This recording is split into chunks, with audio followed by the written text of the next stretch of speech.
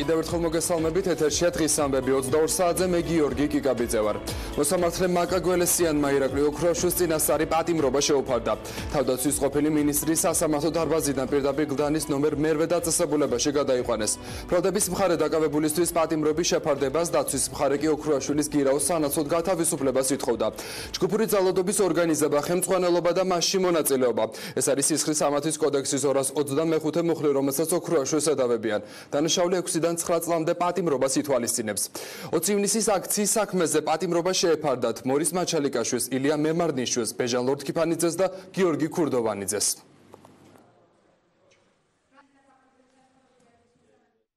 და რა განცხადებები გაკეთდა საქალაქო სასამართლოში პროცესის დასრულების შემდეგ ნინო ელიკაშვილს ვრთავთ პირდაპირ ეთერში. ნინო, გისმენთ. გიორგი, მოსამართლე მაკაგველესიანმა ცოტა ხნის წინ მიიღო გადაწყვეტილება, მან ბრალდების მხარის მოთხოვნა დააკმაყოფილა და თავდაცვის ყოფილი ministrs ირაკლი ოქროაშვილს, ასევე ამ საქმეზე დაკავებულ პირებს გიორგი ჯავახიშვილსა და თორნიკე დათაშვილს წინასწარი პატიმრობა შეუფარდა. დაცვის მხარე ითხოვდა, რომ შუამდგომლობის სახით გამოყენებული იყო გირაოს სახით შეეფარდებინათ და გაეთავისუფლებინათ დაკავებულები, თუმცა ეს შუამდგომლობა მოსამართლემ არ დააკმაყოფილა, როგორც მამუკა ჭაბაშვილი აცხადებს ირაკლი ოქროაშვილის ადვოკატი. მტკიცებულებებში იმ ვიდეო მასალის გარდა, რასაც ბრალდების მხარე ეყრდნობა, სპეციალიზმთა და პოლიციელების ჩვენებების გარდა სხვა მტკიცებულებები ბრალდების მხარემ ვერ წარმოადგინა. შესაბამისად, ის ამ გადაწყვეტილებას უკვე სააპელაციო სასამართლოში გაასაჩივრებს. სირცხვევის სასამართლოს, აი ასე შევაფასებდი. არათუ დასაბუთებული ვარაუდის სტანდარტი მიმალვასთან დაკავშირებით, აი რას ამბობს სასამართლო, შეიძლება მიიმალოს, მოწმეებზე ზემოქმედება მოახდინოს და ახალი დანაშაული ჩაიძინოს. ვიცოდით მისი მიმართ, ასე ვთქვათ, რომ შესაძლებელი იყო დევნა დაწყებულიყო, პირველივე დღეს დაიბარეს და ამაზე საუბრობდა მასმედია, რომ შესაძლოა დაიჭიროს, ჩამოვიდა მაინც. და მაინც საუბრობს სასამართლო, რომ შეიძლება მიიმალოსო. რომელ მოწმეებზე უნდა მოახდინოს ზემოქმედება, თუ მისი მეგობრები იქ იყვნენ, ეს ხო არ მოხდა გუშინ და დღეს დააკავეს. ერთ თვეზე მეტი არის ეს ამბავი მოხდა და თუ ვინმესთან ამის თქმა უნდა და გასაგებია, რომ აქამდე იტყოდა. ერთ-ერთ ბრალდებულთან კავშირი ვერ დაადგინეს და ერთი თქოს კი კადრებში ჩანს ირაკლი ოქროაშვილი, ერთ-ერთ არის პატარა ბიჭი იყო, ჯავახიშვილი მე მგონი, იმას ესაუბრება, რას ესაუბრება არ ვიცით ჯერ. აი ეს არის კავშირი. ნუ უნდა გავასაჩირო, რა თქმა უნდა. ბრალდებას ადასტურებს არა მხოლოდ მოწმეთა ჩვენებები, რომლებიც უთითებენ დანაშაულებრივი მოქმედების შესახებ, არამედ ის ვიდეო მასალა, რაც ფართო საზოგადოებამ მიხილა, სადაც ჩანს, რომ ბრალდებული ირაკლი ოქროაშვილი აქციაზე მყოფ მოქალაქეებს მოუწოდებს გაარღვიონ კორდონი, წავიდნენ წინ და შეეჭინ პარლამენტის შენობაში. ბრალდების მხარე წარმოადგინა მტკიცებულებათა ერთობლივობა, რითაც დაადასტურა, რომ არსებობდა როგორც მინიმალური მტკიცებულებათა მოპოვებაში ხელის შეშლის, ასევე ახალი დანაშაულის შეძენის საფრთხე. მიმდინარეობს აღნიშნული კავშირების დადგენა, ასევე იმ პირთა გამოვლენა და იდენტიფიცირება, ვინც მონაწილეობდა ჯგუფურ ძალადობრივ მოქმედებებში, აღნიშნული არის გამოძიების პროცესი. მოსამართლის გადაწყვეტილების შემდეგ სავარაუდოდ ირაკლი ოქროაშვილს უკვე გადაიყვანენ გლდანის ციხეში, მანამდე მაკაგველესიანმა მოსამართლემ პროცესი დახურა, მაშინ როდესაც ირაკლი ოქროაშვილს უნდა მიემართა სასამართლოსთვის და უნდა ეთქვა თუ რას უკავშირებს მის პატიმრობას. მაშინ როდესაც ირაკლი ოქროაშვილის ადვოკატმა მამუკა ჭაბაშვილმა ერთ-ერთ პროკურორს კითხა თუ რა კავშირი აქვს ირაკლი ოქროაშვილს და ერთ-ერთ დაკავებულს გიორგი ჯავახიშვილს ერთმანეთთან, პროკურორმა უპასუხა, რომ იმ ვიდეო მასალაში, რომელიც შინაგან საქმეთა სამინისტრომ გაავრცელა, ჩანს, რომ გიორგი ჯავახიშვილი და ირაკლი ოქროაშვილი საუბრობენ და კითხვაზე თუ რას საკითხზე საუბრობენ, ისინი პროკურორმა უპასუხა, რომ ეს ჯერ კიდევ დასადგენია, რასაც ამ რეპლიკას მოჰყვა ხმაური სიცილი და ტაშის კვრა დარბაზში და ამის შემდგომ უკვე მოსამართლე მაკაგველესიანმა მიიღო გადაწყვეტილება და პროცესი დახურა.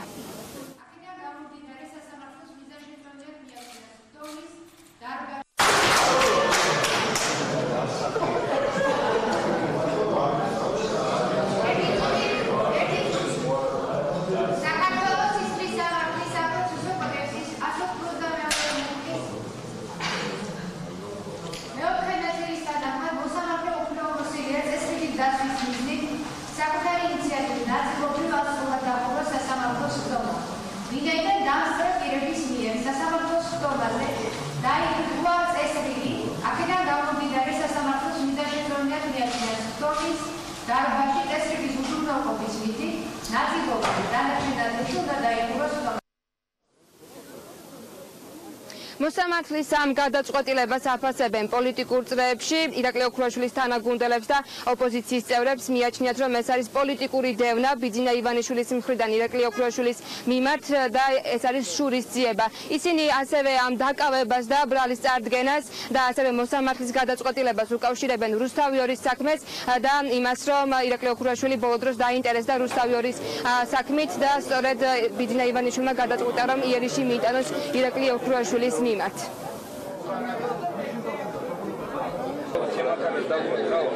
ოთხივე დატოვეს პატიმრობაში. ეს არის ჩვენ ყავს პოლიტპატიმრები. გულოცავ საქართველოს პოლიტპატიმრებს და დღევანდელ ხელისუფლებას.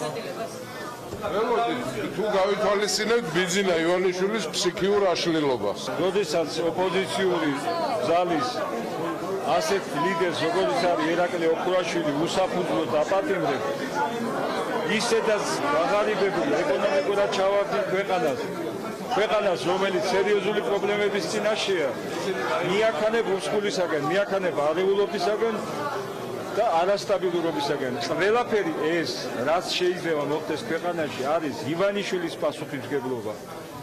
ამ კაცის, ამ უნიათო აბსოლუტურად უმაქნის, რომელსაც ქვეყანაში ვერაფერი ვერ შეძლო.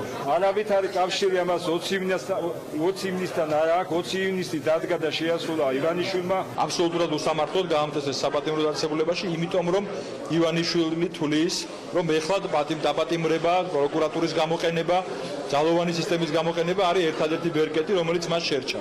ჩვენ არ გველაპარაკებიან ქართული ოცნების პოლიტიკოსები და პოლიტიკური გზისგან გამოსავალს არ ეძებენ პოლიტიკოსები ოცნებიდან, არამედ სამართალდამცავი, უბრალოდ ბიძინა დამცავი ორგანოები, რომლებადაც სამწუხაროდ ტრანსფორმირდა დღეს სამართალდამცავი სისტემა. აბსოლუტურად უკანონო გადაწყვეტილება იქნა მიღებული, პოლიტიკური პატიმრების რაოდენობა მკვეთრად იზრდება. ეს არის კიდევ ერთი ნაბიჯი პოლიტიკური რეპრესიის ივანიშვილის რეჟიმის მხრიდან. აქ მოტივი არის პოლიტიკური ივანიშვილის სულ ძალის დემონსტრირება, ამიტომ არის პოლიტიკური რეპრესია და ამიტომ არის საფრთხე ჩვენი ქვეყნის სტაბილურობის და ნორმალური განვითარებისთვის. მაგრამ ეს სამართლიანი ნაბიჯები ივანიშვილს ვერ გადაარჩენს. ეს არის აბსურდი, იმიტომ რომ ყველა ის კადრი, რომელიც გამოქვეყნებული იყო, არც ერთ ზონაში, არც ერთ სამართლებრივ განზომილებაში არ ჯდება, როგორც მტკიცებულებები. არა მხოლოდ დაუშვათ პირდაპირ მტკიცებულებები, აბსურდია ზოგადად. ამიტომ პირდაპირ გამოცხადებული პოლიტიკური რეპრესიების ქრონიკა, რაც ეხლა ჩვენ ივანიშვილმა გამოგვიცხადა ამ ზაფხულს. 21 ივნისს პარლამენტის შენობის წინ განვითარებულ მოვლენებზე დაწყებული გამოძიების ფარგლებში ჯგუფური ძალადობის საქმეზე დაკავებულ 4 პირს ასევე შეეფარდა წინასწარი პატიმრობა. მათ შორის არის ერთ-ერთი მალხაზ მაჩალიკაშვილის ძმისშვილი მორის მაჩალიკაშვილი და მოსამართლის ამ გადაწყვეტილებას თბილისის საქალაქო სასამართლოში მოჰყვა ხმაური მალხაზ მაჩალიკაშვილის ოჯახის წევრების მხრიდან. ისინი აცხადებენ, რომ ეს არის პოლიტიკური გადაწყვეტილება და რომ ხელისუფლება მათი ოჯახის წინააღმდეგ მიიტანა იერიში. რაც შეეხება სხვა დაკავებულების ადვოკატებს და ოჯახის წევრებს, ისინი ამბობენ, რომ ხელისუფლება უბრალოდ ერჩის იმ ადამიანებს, რომლებიც ეგრეთ წოდებული გარულობის ღამეს აპროტესტებდნენ რუსულ ოკუპაციას.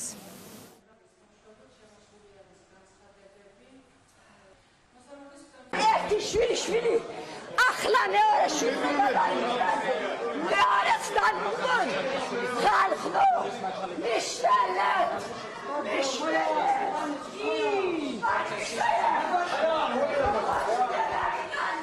მაგის არჩევანით თავი მოვიკარით ყველა, მაგრამ რა მივიღე? გაგვატარე. მე ამ გადაწყვეტილებას მართლა არ ველებ. მე საბოლოოდ დაურწმუნდი. ნამდვილად მილიონ% დაურწმუნდი. ეს ხელისუფლება არის სრულებით სიბოროტე. ეს ხელისუფლება არის კრიმინალზე და ხეცურ ვარიანტზე დაფუძნებული. მაგრამ არაუშავს ამ მიწიერი ჯოჯოხეთის გაულა ვაჟკაც და ხვედრია. ჩვენ ციხე არ შეგვაშინებს. აღკვეთის ღონისძიების გამოყენების არანაირი ფაქტობრივი და ფორმალური საფუძველი არ არსებობდა. ბრალდების მხარის შუამდგომობა, რომელიც დღეს მოვისმინეთ სასამართლო პროცესზე, სრულად იყო აგებული მხოლოდ და მხოლოდ ვარაუდებზე, ჰიპოთეტურ მსჯელობა შეიცავდა და ბრალდების მხარეს არ წარმოუდგენია არც ერთი კონკრეტული მტკიცებულება, კონკრეტული ფაქტი, რომელიც ადასტურებდა იმ საფრთხის რეალურობას, რაზეც დღეს ბრალდების მხარეს სასამართლო პროცესზე საუბრობდა. აი სრულად მიუღებული ამორალური გადაწყვეტილება, აბსოლუტურად მიუღებელია. მე არ ვიცი რა კომენტარი უნდა გავაკეთო, უკაცრავად ძალიან აღშფოთებულება. იმ ქვეყანაში, სადაც ბეჟან ლორდ-კიფანიძე ციხეში რჩება, აღკვეთი ღონისძიების სახით არაფერს არ აქვს ფასი. ძირითადი ღირებულებები გვეცლება ფეხს. ამ ქვეყანაში ჩვენთვის ძალიან ბევრი ადამიანისთვის არაფერს ფასი არ აქვს. მორჩა დამთავრდა აბსოლუტურად ყველაფერი არის დამთავრებული იმ კუთხით, რომ აი რაღაცა მომავლისთვის რაღაცა შექმნა და აგური აგურზე დავდო და ასე შემდეგ. ეხლა ერთადერთი რაც შეიძლება ყველამ ვიმუშაოთ ის არის, რომ ბეჟანი დავიხსნათ ამადგან. როგორც ჩვენთვის არის ცნობილი, შემდეგი სასამართლოს ხდომა ჩაინიშნა 18 სექტემბერს, როგორც იცით, გამოძიება დაკავებულებს 225 მუხლის მეორე ნაწილით გათვალისწინებული დანაშაულის ჩადენას ედავება, რაც ჯგუფური ძალადობის მომზადებას და მასში მონაწილეობას გულისხმობს. საქალაქო სასამართლოდან პირდაპირ ეთერში ნინო ელიკაშვილი საუბრობდა. რატომ უსმენდნენ TV პირველის დამფუძნებელს 10 წლის წინანდელი ტრანზაქციის გამო? მაშინ, როდესაც TBC ბანკის საქმესთან დაკავშირებით ვატო წერეთლის მოთხოვნის მიუხედავად ის არ გამოუკითხავთ. ხაზარაძე ჯაფარიძის უფლებადამცველი სკანდალურ განცხადებას აკეთებს. ზვიად კორძაძის თქმით, TBC საქმის ფარგლებში მოსამართლის ნებართვის საფუძველზე 20-მდე პირი სატელეფონო საუბრებს უსმენდნენ. მათ შორის TV პირველის მფლობელს ვატო წერეთელს. ზვიად კორძაძის განცხადებით უსმენდნენ ყველას, ვინც ამ საქმეში ფიგურირებდა. აქვს თუ არა კავშირი ფარულ მიყურადებას იმ სკანდალურ წერილთან, რომელიც მამუკა ხაზარაძის თქმით გიორგი გახარიასგან მიიღო. საუბარია იმ წერილზე, სადაც TV პირველი იმედის ტრენდზე უნდა გადასულიყო. არასამთავრობო ორგანიზაციების წარმომადგენლების თქმით, სატელეფონო მიყურადება შესაძლოა ხელისუფლებამ კრიტიკული მედიის წინააღმდეგ ბრძოლისთვის გამოიყენოს. მამუკა ხაზარაძისა და ბადრი ჯაფარიძის ადვოკატის სკანდალური განცხადება ირკვევა, რომ TV პირველის დამფუძნებელს პროკურატურა 2019 წლის გაზაფხულის ჩათვლით ფარულად უსმენდა. ზვიად კორძაძე ამბობს, რომ მოსამართლის ნებართვის საფუძველზე საგამოძიებო უწყება 20-მდე პირის სატელეფონო საუბრის მოსმენას ახორციელებდა. ესენი კი ის პირები არიან, რომლებსაც გარკვეულწილად 2008 წლის ტრანზაქციის საქმესთან კავშირია.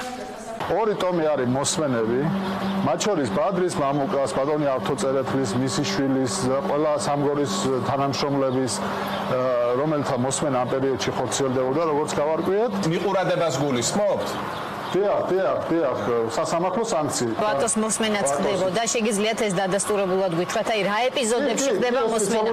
ეს არ იქნება ბუნებრივია, ბატონზეა 12 წლის წინანდელი ჩანაწერები ვერ იქნება. ანუ ახლა ჩვენ როდესაც მუშაობთ TV პირველი ჩვენ გვაინტერესებს, აი რატომ გეკითხებით ნახეთ. შემეშალოს პერიოდი არის სექტემბრიდან გაზაფხულის პერიოდში. შეიძლება თუ არა რომ ეს საქმე უახლოვდებოდეს TV პირველს. როგორ ფიქრობთ თქვენ? არა მაქვს ხა არც იმის მტკიცების საფუძველი, რომ ეს TV პირველს უახლოვდება ან არ უახლოვდება. გამოაჩენს ყოველ შემთხვევაში გარშემო ტრიალებს და TV პირველის დამფუძნებლის ბოლო 5 თვის ჩანაწერები ვახტანგ წერეთლის, იგივე ვატო წერეთლის, ну მისი მამის ავთო წერეთლისაც ამ მტკიცებულებებში დევს ჩანაწერი, ანუ მას უსმენენ, ხო ასე გამოდის. ეს დადასტურებულად შეგვიძლია ერთი რაღაცა დავაზუსტოთ, რომ მათ უსმენენ არა როგორც TV პირველის დამფუძნებლებს, არამედ იმ კომპანიების დამფუძნებლებს და წარმომადგენლებს, რომელიც ისინი TV პირველის დამფუძნებელი ვახტანგ წერეთელი კორძაძის განცხადებას სოციალურ ქსელში ეხმაურება. ვატო წერეთელს შეექმნა შთაბეჭდილება, რომ საგამოძიებო უწყებას არა 10 წლის წინანდელი ტრანზაქცია, არამედ TV პირველზე მომუშავე ჟურნალისტებთან მისი დიალოგი აინტერესებდა. Bravo, თურმე ტელევიზიის მფლობელს უსმედით 6 თვე ფარულად. ახლა გასაგებია ამ ვითომ ფულის გათეთრების საქმით რამდენი რამის გაправებას სადეთ. ანუ უსმედით ჩემს და ინგა გრიგოლიას, ნინო ჟიჟილაშვილის, დიანა ტრაპაიძის, ვახო სანაიას, გიორგი ისაკაძის, თამარ ჩიხლაძის საუბრებს. ვითომ ფულის გათეთრების საქმით არკვევდით ტელევიზიის გეგმებს, პოლიტიკას, ანუ დადასტურდა, რომ პრაქტიკულად ფარულად უსმედით იმ ტელევიზიის ყველა თანამშრომელს, რომელსაც თქვენ ვერ აკონტროლებთ. TV პირველის დამფუძნებლის ფარული მიყურადების საკითხი ეჭვს უჩვენთ ოპოზიციაში. ხელისუფლების ოპონენტები ამბობენ, რომ ვატო წერეთლის მოსმენა და ის სკანდალური წერილი, რომელიც TV პირველის იმედის ტრენდზე გადასვლას უკავშირდებოდა, საჭოდ ემთხოვა დროში ერთმანეთს. ოპოზიციაში ვარაუდობენ, რომ TV პირველს როგორც კრიტიკულ მედია საშუალებას ხელისუფლების მხრიდან საფრთხე ემუქრება.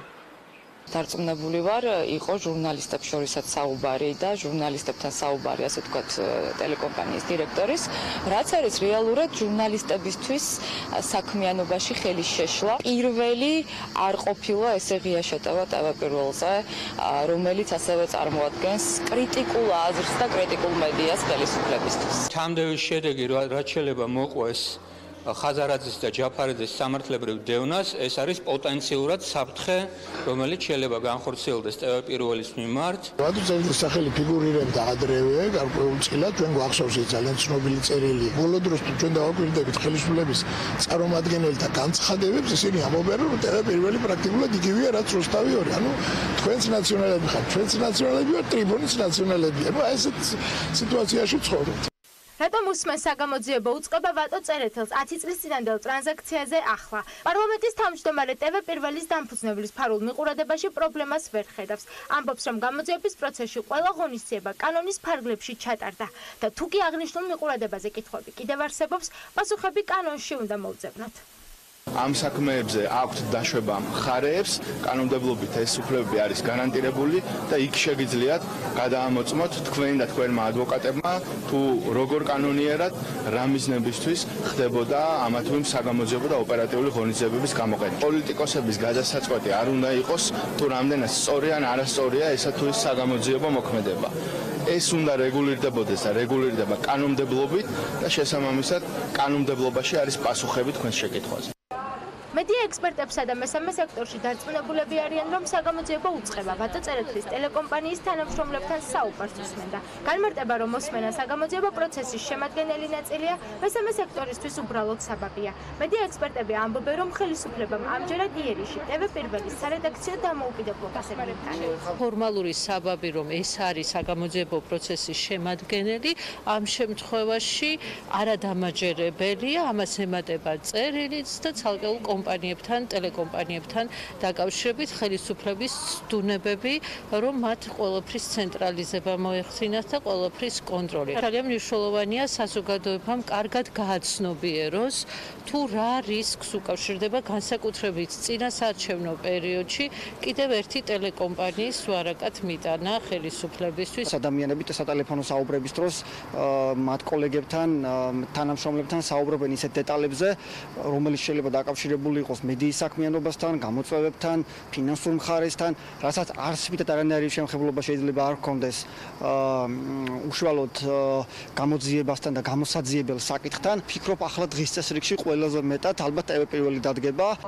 პოლიტოლოგები შეშინებულ ხელისუფლებაზე საუბრობენ, ამბობენ, რომ მართლ გუნდს TV პირველის გაკონტროლების სურვილი აქვს. ამას კი გარდა აღნიშნული ფარული მიყურადებისა ის სკანდალური წერილიც ადასტურებს, რომელიც მამუკა ხაზარაძე მისი თქმით შინაგან საქმეთა მინისტრისგან მიიღო და სადაც საუბარია TV პირველის იმედის ტრენდზე გადასვლაზე. როდესაც ადამიანი შეშინებულია, ხო, მისი მოქმედებების პროგნოზირება ძალიან ძნელია, იმიტომ რომ აფექტში ხა როდის რა სისულელეს გააკეთებს ღმერთმა უწყვის. ეგრეთ წოდებული წერილის თემას დღემდე გაურკვეველია, ხო, რეალურად რასთან მქონდა საქმე. ასე რომ რა თქმა უნდა ხელისუფლებას ყოველთვის იქნება ინტერესი ტელევიზიის გაკონტროლების. ის რომ ტელევიზიის მფლობელის ფაქტიური ხელმძღვანელის საუბრები ისმინება, ეს შეშფოთებას ბადებს მედია გარემოსთან დაკავშირებით. TV პირველის მიმართ თუნდაც არაპირდაპირი ზეწოლა არის ძალიან დამაფიქრებელი. სკანდალური წერილის შესახებ ინფორმაცია ცნობილი 2019 წლის მარტში გახდა. მამუკა ხაზარაძემ თქვა, რომ შინაგან საქმეთა მინისტრისგან მუქარის წერილი მიიღო. არჩევნების მეორე ტურის წინ მე ვიღებ წერილს ერთ-ერთი ძალიან მაღალ ჩინოსნისაგან პირდაპირ მუქარით გვეუბნება, რომ ისინი ჩვენ რეპუტაციას დაანგრევენ ადგილზე და საერთაშორისო ასპარეზზე. ეს წერილი მე მაქვს. წერილი იყო შინაგან საქმეთა მინისტრისგან მოწერილი ბატონი გახარიასგან. წერილში წერია, რომ TV პირველი იმედის ტრენდზე უნდა დაჭდეს. გახარია ამ წერილის აუთენტურობას უარყოფს. დადასტურებით ვიცით, რომ გვებძვით და აქ საქმე არ ეხება მხოლოდ ფინანსებს. ჩვენ თქვით, რომ მზად ვართ მოლაპარაკებებისთვის, თუმცა თქვენი მხრიდან გრძელდება დესტრუქციული ქმედებები. ყველანაირი წინაპირობის გარეშე. უახლოეს 5 დღეში TV პირველი უნდა დაჯდეს TV იმედის ტრენდზე, გადავიდეს მაუწყებლობის საგანგებო რეჟიმზე. ეს უნდა დავინახოთ არხის სარედაქციო პოლიტიკიდან. რადგან დაინტერესდა საგამოძიებო უწყება ვატო წერეთლის სატელეფონო საუბრებით 10 წლის შემდეგ. ვატო წერეთელი და მისი მამა ავტოწერეთელი TBC-ის დამფუძნებლების საქმეში. ვატო წერეთელი და მისი მამა ავტოწერეთელი TBC-ის დამფუძნებლების საქმეში ფიგურირებენ. თუმცა მიუხედავად მოთხოვნისა ვახტანგ წერეთელი საგამოძიებო უწყებას ამ დრომდე არ დაუხსნით. სკანდალური სასამართლო პროცესის შემდეგ კიდევ ერთხელ გამყარდა თუ არა ეჭვები, რომ TBC ბანკის დამფუძნებლების მისამართი დაწყებული სამართლებრივი დევნა ხაზარაძის პოლიტიკურ ამბიციებს და ანაკლის სპორტს უკავშირდება. პოლიტოლოგები და ოპოზიციის წარმომადგენლები ამბობენ, რომ TBC ბანკის საქმე სამართლებრივად აბსურდულია და საქმე პოლიტიკურ ანგარიშსწორებასთან გვაქვს. ოპოზიციაში ამბობენ, რომ ბიძინა ივანიშვილი 2020 წლის საპარლამენტო არჩევნების წინ პოლიტიკური ველის მოსუფთავებას ცდილობს. TBC ბანკის საქმის არსებითი განხილვა 12 სექტემბრიდან დაიწყება. მანამდე კი ვნახოთ, ვინ არის მოსამართლე ნინო ჩახნაშვილი, რომელსაც ერთწლიანი მუშაობის გამოცდილება აქვს და 20 ტომიანი საქმის განხილვა ჩააბარეს. იუსტიციის უმაღლესი საბჭოს არამოსამართლე წევრი ანადოლიძე აცხადებს, რომ ჩახნაშვილი კონკურსის გარეშე თელავიდან თბილისში 3 კვირის წინ გადმოიყვანეს.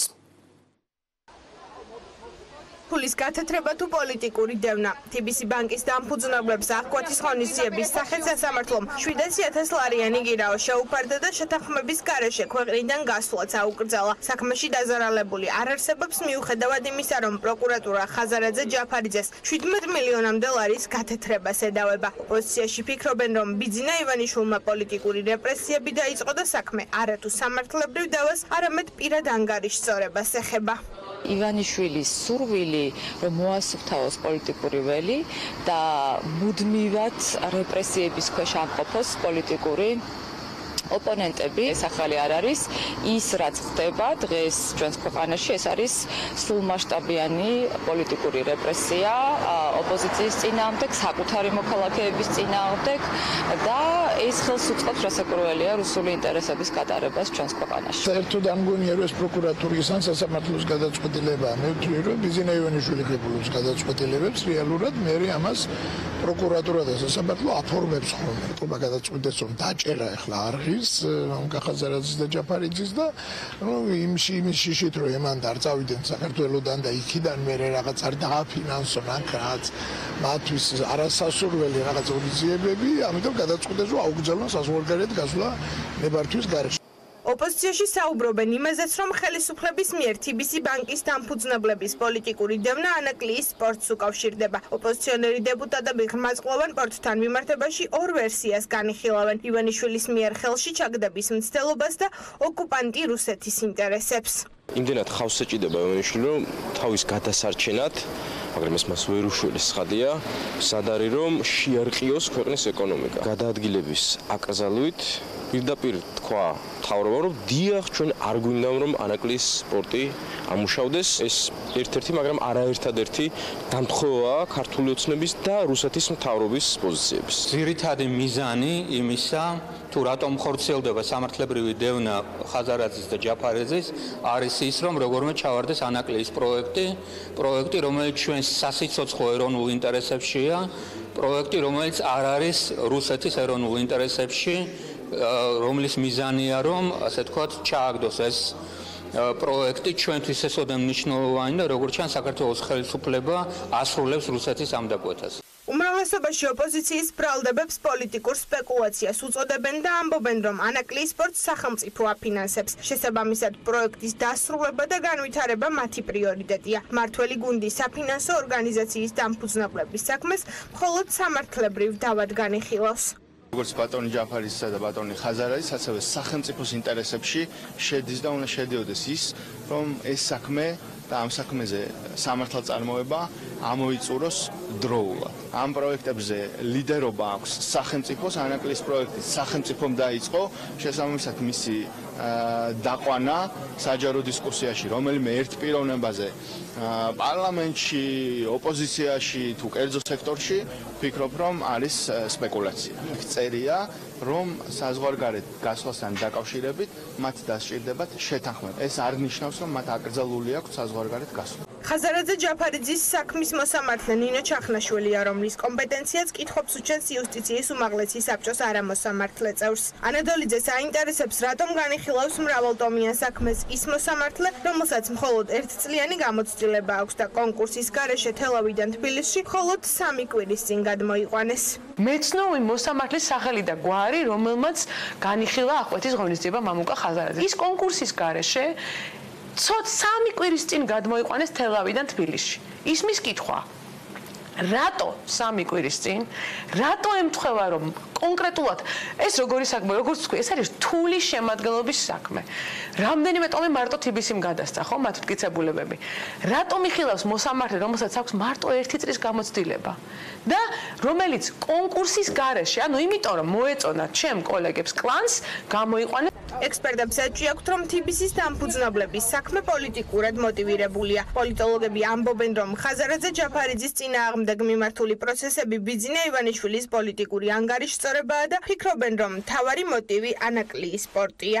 დრო ბადებს ძალიან დიდ ეჭვს, რომ რაღაც აქ ბიძინა ივანიშვილის პირადი ინტერესია ერთგვარი ანგარიშწორების, სამწუხაროდ ჩვენს პროკურატურას და სასამართლოს არ აქვს ის რეპუტაცია, რომ ჩვენ ადვილად დავიჯეროთ, რომ ისინი პოლიტიკურ დაკვეთებს არ ასრულებენ. ვარაუდი, რა თქმა უნდა, საფუძვლიანია, რომ ანაკლიის სპორტს უკავშირდება საერთოდ ამ კამპანიის წამოწყება თავიდანვე. რა არის ბიძინა ივანიშვილის ან მართველი გუნდის მოტივი? შეიძლება მას რატომღაც უნდა ანაკლიის სპორტის პროექტის ჩაშლა, ან პირიქით უნდა რომ დაიუფლოს ამ პროექტს, ეს მხოლოდ ვარაუდებია, მაგრამ ფაქტია, რომ ეს ამ სპორტის პროექტს სერიოზულად აზიანებს. ეს ტრაგიკომიკულია, იმიტომ რომ 30%-იანი სეილი გამოაცხადა გუშინ სასამართლომ პროკურატურის შეკერილ პროდუქტს. სავაჭრო ქსელივით მოიქცა გუშინ მოსამართლე. მურუსიძის სინდრომი ქვია ამას, როდესაც რეალურად დამნაშავე მერე რაღაც ეტაპზე თავის თავს გმირად აცხადა. ანაკლიის სპორტი არის ერთ-ერთი სერიოზული კომპონენტი, ხო? და ეს კომპონენტი არის ეკონომიკური, ბიზნეს და უსაფრთხოების კომპონენტი. სამართლებრივი თუ პოლიტიკური საქმე ესაა მესამე სექტორის მთავარი კითხვაც. არასამთავრობო ორგანიზაციები ყურადღებას საგამოძიებო უწყებების ნდობის დაბალ ხარისხს ამახვილებენ და პროკურატურის მიერ უთუარი მტკიცებულებების წარმოდგენას ითხოვენ. სამწუხაროდ ამ დრომდე ჩვენ ვერ ვნახეთ ობიექტურ დასაბუთება თუ რა პროცესთან გვაქვს საქმე. თუ პროკურატურის პოზიცია არ იქნება გამყარებული სათანადო დოკუმენტებით, მტკიცებულებებით, ფაქტებით, მაშინ თავისთავად ეს საქმე მიიღებს ვექტორს, რომლის მიხედვითაც საზოგადოება ისაუბრებს იმაზე, რომ ეს არის პოლიტიკურად მოტივირებული საქმე და მას არაფერი არ აქვს საერთო სამართალთან. ძალიან ცხადი და ნათელია, რომ ამ საქმეში სამართალზე უფრო მძიმე არის პოლიტიკური კომპონენტი და ამ თავითვე არსებობს ძალიან სერიოზული ეჭვები, რომ ეს საქმე უკავშირდება არა 11 წლის წინანდელ ტრანზაქციას, არამედ იმას, რომ ეს ადამიანები აცხადებენ სერიოზულ განაცხადს აკეთებენ პოლიტიკური თვალსაზრისით და ასევე ანაკლიის სპორტს. ხაზარაძე და ჯაფარიძე იმისთვის, რომ ღრმაწყლოვანი პორტის პროექტი არ დაზარალდეს ანაკლიის კონსორციუმიდან წასulis შესახებ განცხადებას ოფიციალურად მომდევნო კვირაში გაავრცელებენ. მამუკა ხაზარაძემ გუშინ სასამართლო პროცესის დასრულების შემდეგ კიდევ ერთხელ გაიმეორა, რომ TBC ბანკის დამფუძნებლების წინააღმდეგ პროცესები ორკესტრირებულია და შექმნილ ვითარებას ჭაობი და სირცხვილი უწოდა. ხაზარაძის თქმით, ის ბრძოლას გააგრძელებს. ვართ სიტუაციაში, სადაც ერთი პირი მართავს ქვეყანას ინსტიტუციების გარეშე. ეს ერთი პირი თქვენ იცით ვინც არის? ეს არის დირიჟორი ამ ქვეყნის, რომელსაც ყავს ძალიან ცუდი შემსრულებლები. ამ ბრძოლას გავაგრძელებთ ჩემ მეგობრებთან ერთად, რომ ეს ქვეყანა შეიცვალოს. ეს ჭაობი შეიცვალოს, ეს სისტემა დაინგრევა ძალიან მალე. ესენი სახში წავლენ. ეს არის სირცხვილი. მეგობრებო, ეს არის სირცხვილი. და მე ყველას გპირდებით, რომ ეს დამთავრდება ამ ქვეყანაში. ეს არის წარმოუდგენელი უსამართლობა გარკვევის ან ფაქტების დადგენის სურვილიც არ დგას. აქ არის პირდაპირ გამოკვეთილად პირდაპირ რომ ამ ორ ადამიანს როგორმე შეუზღუდოთ მივაყენოთ ზიანი, შეუზღუდოთ საქმიანობა, გამოვიყვანოთ წონასწორობიდან. უნდა გითხრათ რომ არავის შემთხვევაში ეს არ მოხდება. ფულის გათეთრების საქმეზე TBC ბანკის დამფუძნებლების მხარე პირველი ინსტანციის გადაწყვეტილებას მხოლ სააპელაციო სასამართლოში გაასაჩივრებს. სავარაუდოდ იგივეს გეგმავს პროკურატურაც. იმ ფონზე, როდესაც ქართული ოცნების გარდა ყველა TBC ბანკის საქმეს პოლიტიკურ რეპრესია დაფასებს, მართულ გუნდში ბრალდებებს უარყოფენ და უცნობი რჩება, რა შედეგი დადგება საბოლოოდ ხაზარაძე ჯაფარიძის საქმეზე. გახარია წადი რეპრესიების ზაფხული მართლა სირცხვილია დღე 38. აქცია სირცხვილია ჩვეულ ფორმატს დაუბრუნდა. აქციის ორგანიზატორების მთავარი მოთხოვნა უცვლელია დაისაჯოს ეგრეთ წოდებული გავრილოვის ღამის მთავარი დამნაშავე და შემოქმედი შინაგან საქმეთა მინისტრი გიორგი გახარია. გარდა ამისა, აქციის ორგანიზატორები ამბობენ, რომ დაკავებული პირების საფრთხეს არ უქმნიან სამოქალაქო საზოგადოებას და არ არსებობს მათი დაკავების არანაირი საჭიროება. მათი განცხადებით, აქციის მონაწილეების დაპატიმრება შურისძიებას გავს. შურისძიებას იმისთვის, რომ ხელისუფლებას გავრილოვის ფიანდაზით და მასპინძლობა ვერ აპატიეს. რა ხდება ამ წუთებში პარლამენტის წინ ლიკა ჯანყარაშვილს ვრთავთ თემის დეტალებით პირდაპირ ეთერში ლიკა გისმენთ. თითქმის დასრულებულია უკვე პარლამენტის შენობის წინ საპროტესტო აქცია. აქ ცოტა ხნის წინ შეკრებილები იყვნენ აქციის მონაწილეები, რომლებიც კვლავ ითხოვდნენ იმას, რომ შინაგან საქმეთა მინისტრმა გიორგი გახარიამ დატოვოს თანამდებობა. ისინი ამბობენ, რომ არ დაიღლებიან არც ერთ შემთხვევაში და გააგრძელებენ პროტესტიკამდე, სანამ ბოლო უცვლელი მოთხოვნა არ შესრულდება. ასევე გეტყვით იმას, რომ დღეს აქციის მონაწილეები საუბრობდნენ ძირითადად იმაზე, რომ ეს არის რეპრესიების ზაფხული, იხსენებდნენ იმ 19 დღეს, რომელიც საგამოძიებო უწყებების მიერ არის დაკავებული და ამბობდნენ, რომ ხელისუფლების მიერ ეს რეპრესიების პროცესი აუცილებლად უნდა დასრულდეს და ხელისუფლებამ პოლიტიკურ კრიზისზე უნდა აიღოს პასუხისმგებლობა, მათ შორის პირველ რიგში პოლიტიკური პასუხისმგებლობა დააყენოს გიორგი გახარიასი. პირველ რიგში უნდა აღინიშნოს ის ფაქტი, რომ ჩვენ პირობა მივეცით 20 ივნისს დაზარალებულ ადამიანებს. ჩვენ პირობა მივეცით ჟურნალისტებს, ჩვენ პირობა მივეცით მაკოს, ჩვენ პირობა მივეცით მოქალაქეებს, რომლებმაც საკუთარი ჯანმრთელობა შესწირეს გიორგი გახარიას მიერ გაცემულ კანონურ ბრძანებას. შესაბამისად, ჩვენ მორალურად ვარ პასუხისმგებლები ამ ადამიანებთან. სწორედ ამიტომაც ვირჩევთ, რომ ბრძოლა გავაგრძელოთ, მანამ სანამ გიორგი გახარია არ გადადგება. ჩვენი ფორმატი შეიცვალა, რადგან ჩვენი გადაწყვეტილება შეუძლებელია ზაფხულის ფონზე არა ანგარიშვალდებულმა მოხელეებმა და პოლიტიკოსებმა შეძლონ წარმატების მიღწევა. სამწუხაროდ საქართველოში ვერ იქნება გატარებული ეკონომიკური რეფორმები, ერთ-ერთი მიმართულებით იქნება ეს განათლება, იქნება ეს კიდევ ერთხელ გულშეორობა, ინვესტიციები თუ სხვა, როდესაც ადამიანები ვინც ამ გადაწყვეტილებებს იღებს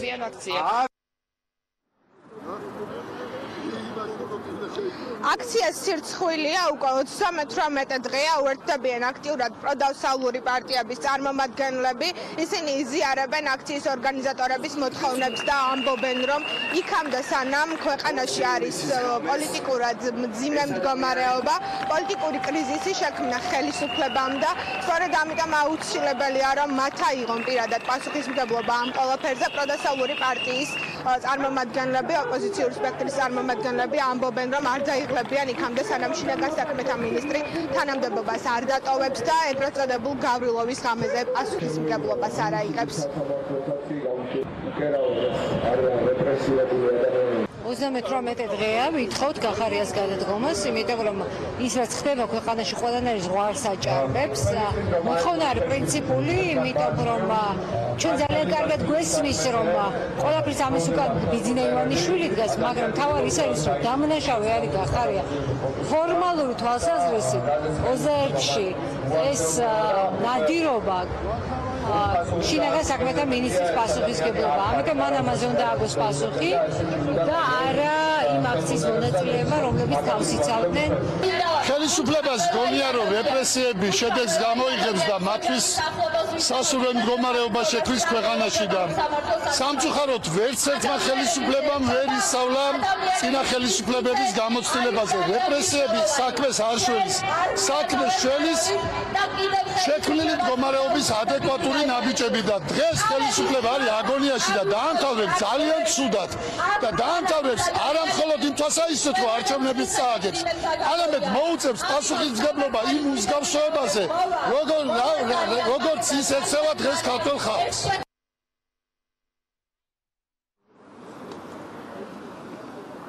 აქციის 38 დღე პარლამენტის შენობის წინ უკვე დასრულებულია, თუმცა ხვალ 39 დღეს კვლავ გაგრძელდება აქცია ჩვეულ ფორმატში და მას ექნება ანტისაოკუპაციო ფლიმარკეტის სახე. დღეს გადაწყვიტეს აქციის ორგანიზატორებმა, რომ დაბრუნებულიყვნენ ჩვეულ აქტიურ რეჟიმში, რადგან ისინი ფიქრობენ, რომ ეს არის რეპრესიების ზაფხული და ქვეყანაში არის პოლიტიკური კრიზისი. ლიკა ჯაყარაშვილი საუბრობდა პირდაპირ ეთერში. რუსთავის ყოფილი მფლობელების პირველი განცხადება სტრასბურგის სასამართლოს გადაწყვეტილების შემდეგ. ყოფილი მფლობელები რუსთავის თანამშრომლებს მადლობას უხდიან და აცხადებენ, რომ ბრძოლა გრძელდება. შოკირებული ვიყავით სტრასბურგის მოსამართლეთა ჩვენთვის აუხსნელი გადაწყვეტილებით. გადაწყვეტილებით, რომელიც შერჩევით ციტირებს მტკიცებულებებს. არ მსჯელობს საკვანძო ფაქტობრივ და სამართლებრივ საკითხებზე და ამბობს, რომ ის, რაც ჩვენ ყველამ პირდაპირ ეთერში ვიხილეთ, არ ყოფილა სამართლიანი სასამართლოს უფლების დარღვევა. გვინდა მოვუწოდოთ ყველა პოტენციურ შემძენს თავი შეიკავოს სადაო ქონების და უფლებისგან, რადგან ისინი ჩაითვლებიან არაკეთილსინდისიან შემძენებად. ჩვენ გამოვიყენებთ ყველა სამართლებრივ გზას და მივმართავთ ყველა კანონიერ მეთოდს სამართლიანობის აღსადგენად, როგორც ევროსასამართლოს დიდ პალატაში, ასევე საქართველოს სასამართლოებში. ამ ბრძოლაში ჩვენ დანებების უიმედობის ან უკან დახევის უფლება არ გვაქვს. ერთად ჩვენ აუცილებლად გავიმარჯვებთ აღნიშნულია განცხადებაში. ამ დრომდე კი უცნობია კონკრეტულად როდის გაიმართება რუსთავის დამფუძნებლების შეხვედრა ქიბარ ხალვაშთან. არ არის გამორიცხული პირველი შეხვედრა ხვალ შედგეს. დამფუძნებლების თქმით, ხალვაშთან შეხვედრაზე გაირკვევა ძალაში თუ არა 50%-იანი წილის შეთავაზება. ქიბარ ხალვაში სტრასბურგის სასამართლოს გადაწყვეტილებამდე დამფუძნებლებს 50%-იან წილს და დავით დვალს გენერალურ დირექტორობას პირდებოდა. თუმცა მისაღებია თუ არა დღეს ხალვაშისთვის დამფუძნებლების პოზიცია, რომელიც გუშინ გახდა ცნობილი. რუსთავის დამფუძნებლების აზრით ირაკლი ოქროაშვილის დაკავება რუსთავის საქმესთან პირდაპირ კავშირშია.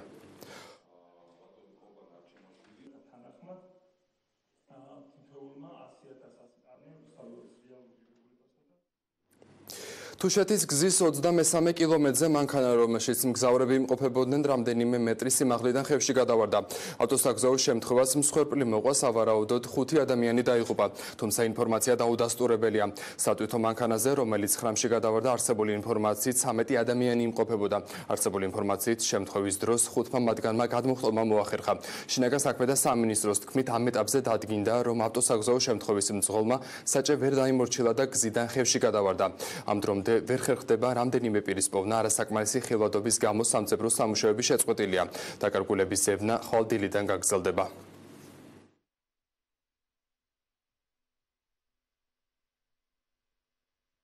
დავასწორებულად ვიცით, რომ მსხვერპლი არის. მოდით რა, ამიტომ ზუსტ ციფრებზე მოვისაუბრებთ. მაინც ადამიანის ბედათან არის დაკავშირებული, მაგრამ ფაქტია, რომ მსხვერპლი არის და კიდე აგრძელებენ ზებნას და ეხლა სამაშველო სამუშაოები უკვე შეწყდება, იმიტომ რომ დაბნელდა იქ მithumetes ხეობაში და ხვალე დილიდან განახლდება. 5 ადამიანიდან 1 არის დაშავებული და ის საავადმყოფოში არის მოთავსებული. მოსკოვში ოპოზიციურ აქციაზე დაკავებულთა რიცხვი 700-მდე გაიზარდა.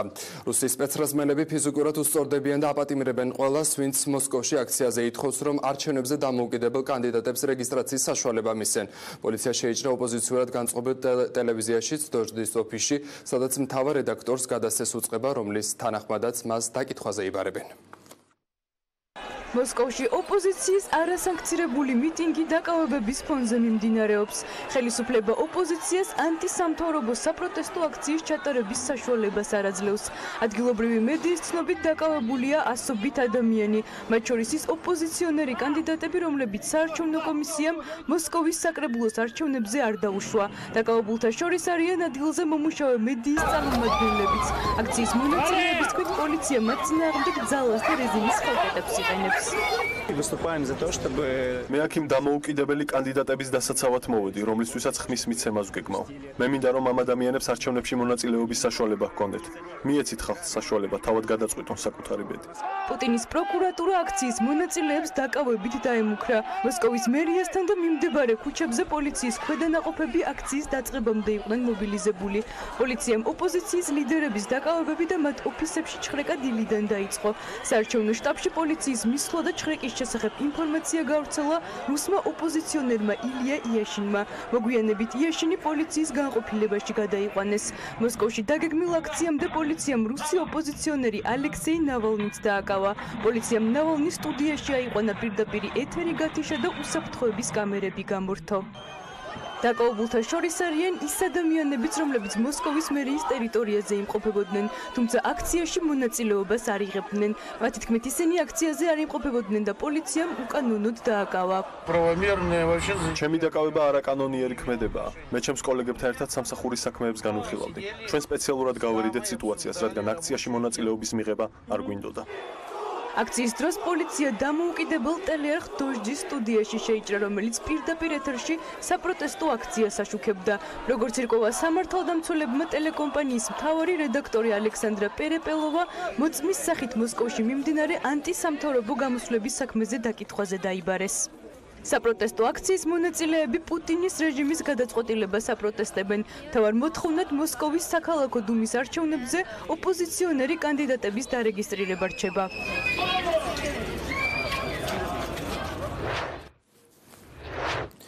ქართული ჩოგბურთელის მორიგი წარმატება ნიკოლოზ ბასილაშვილმა მსოფლიოს მეხუთე ჩოგანი გერმანელი ალექსანდრე ზვერევი დაამარცხა. ჰამბურგის ტურნირში ბასილაშვილი და ზვერევი ერთმანეთს ნახევარფინალში დაუპირისპირდნენ. ბასილაშვილი ფინალში გავიდა. ფინალში ბასილაშვილის მეტოქე ესპანელი პაბლო კარენო ბუსტა ან რუსი ანდრეი რუბლიოვი იქნება.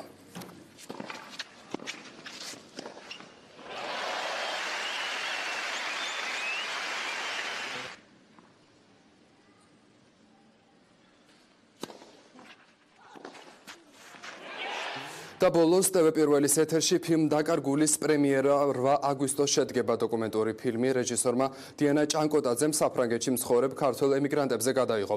ფილმში ემიგრანტები თავიანთ სათქმეს იტყვიან, რატომ დატოვეს მათ ქვეყანა და რა პრობლემების წინაშე დგანან ისინი.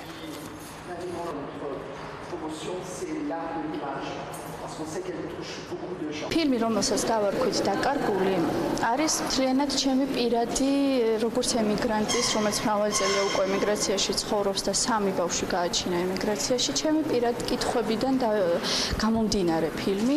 მქონდა გარკვეული კითხვა, განსაკუთრებული კითხვა, ჩემი შვილები თუ დაბრუნდებოდნენ საქართველოში დასრულ ასაკში საკუთარი ნებასურველი. თქვენს არხზე იქნება პრემიერა ფილმისა, 8 აგვისტოს არის თუ არ ვსდები ჩანიშნული უკვე. ალბათ მოხდება მისი სრულად დაანონსება. Je suis le directeur de l'Institut français de Géorgie. მეორე ფრანგული ინსტიტუტის ხელმძღვანელი. ჩემთვის ძალიან მნიშვნელოვანი იყო ეს პროექტი, რადგან ფრანგულ-ქართულ პროექტებს მხარს უჭერ. ეს ფილმი არის საფრანგეთში გადაღებული და ჩემთვის ძალიან საინტერესო იყო. თემატიკიდან გამომდინარე გამოვარჩიეთ, რადგან ფილმი ეხებოდა საქართველოდან წასულ ემიგრანტებს. ასეთი იყო დღის ამბები 10-ზე. მადლობა რომ გიყურეთ, მშვიდობიან ღამეს გისურვებთ.